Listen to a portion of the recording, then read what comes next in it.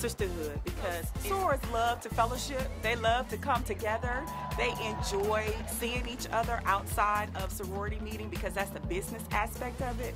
So to give them an opportunity to just unwind and relax and enjoy themselves, they really appreciate the opportunity, any opportunity that we have to come together and just support and love on each other. Because at the core of what we do as a sorority, first of all, we take care of each other.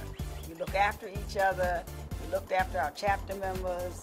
We looked after chapter members' families. And just to take time to say, I love you, I'm here if you need me, and it's something other than a program, other than an activity that is just related to what we do in terms of the business side or the scholarship side. So Sisterhood is just at the core of what we do.